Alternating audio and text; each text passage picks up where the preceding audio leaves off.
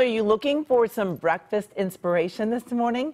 The popular dining spot, Odium in downtown LA, has some tasty ideas, and one of their pastry chefs stopped by this weekend to share some of her recipes.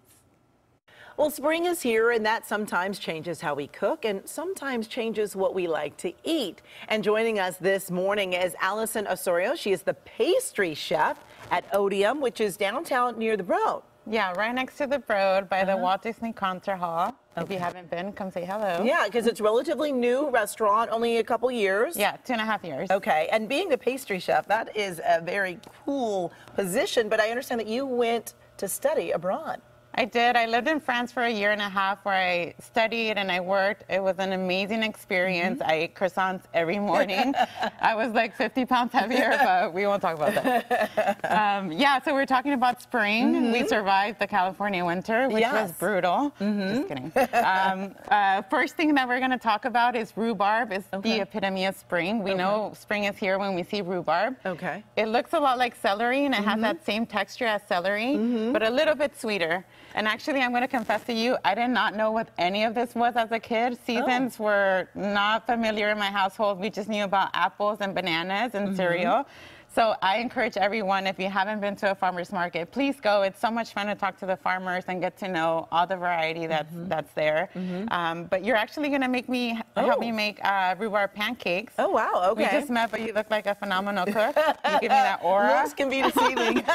So we're going to take all the dry ingredients. This is, go ahead and mix. We're going to do flour, salt, sugar, and baking powder. We're going to add eggs. Okay. To that, we're going to add oil, vanilla extract. Okay.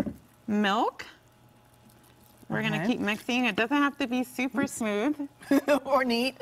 No, we make a mess in the kitchen all the time. Okay. And then we're going to add lemon zest for a little tang. Okay. And I want to mention that the restaurant really is focusing on seasons all the time. Is that right? Absolutely. We change the menu almost every week, depending on what's in season, what we find in the farmer's market. Okay. So yeah, you'll have a different experience all the time. Okay. And then lastly, we want to finish with melted butter for a little bit of fat. It doesn't have to be super smooth. This makes 12 pancakes. If you wanted to stretch it, like my mom had 3 kids, so she always wanted to stretch everything. You can take 5 egg whites, whip that, and then fold in the meringue to stretch the batter. Okay. So we're gonna, that looks pretty good. Okay. We're gonna move on to our topping, which is our rhubarb. Okay. 3 ingredients: water, pomegranate juice, equal parts. Put this in, rhubarb, just like this? and our sugar. Okay. This is gonna cook for 8 minutes. Okay. You don't want it to get too soggy. Okay. Because then it's gonna be a weird texture in your mouth. And does the rhubarb get bitter then too? No, it'll get sweet, and the pomegranate juice will give it a rich color as well. Okay. So 8 minutes. Okay. We'll take it off, and then it's gonna look like this. Okay. It's very red. I don't know if you want to try this, but it's very tangy and sweet, and it has like a really crunchy texture to it. That's so good. And then with the magic of TV, this is what our pancakes look like. Super fluffy. Yep. We're gonna, you don't even need maple syrup. All the juices from the strawberry, I added strawberry to this, and the rhubarb is really, really awesome and bright, acidic. But if you want to add maple syrup, why not? If you want to indulge.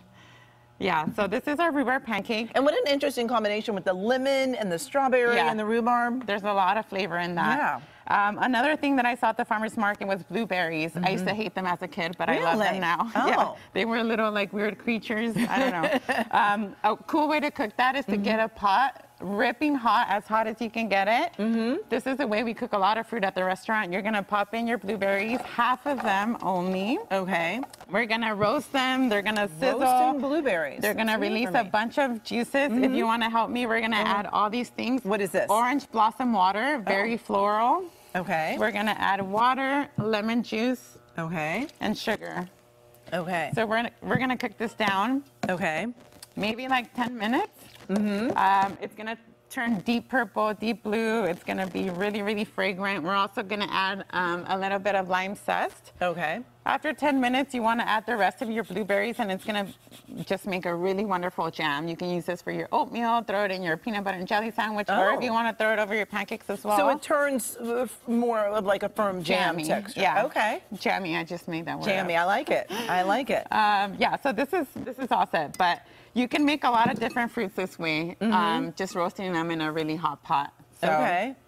And those are all the ingredients you need, and you can do it with other fruits. Yes, absolutely. Peaches are coming in, nectarines. There's a lot of gorgeous stuff coming in right now. Okay. This all looks wonderful. Wow. And the restaurant open for lunch and dinner, but you serve brunch on... Brunch on the weekends. We have phenomenal cocktails. We have all these types of meats for dinner. It's a really fun experience. We have an open kitchen. So if you need this recipe, you can come in. Ask me for it. I'll share it. I'll give it to you, and anything else you need, we're there. I love it, Allison. Thank you so much. And for more information on Allison or the restaurant or this recipe, just go to our website, KCAL9.com, and click Seen on TV.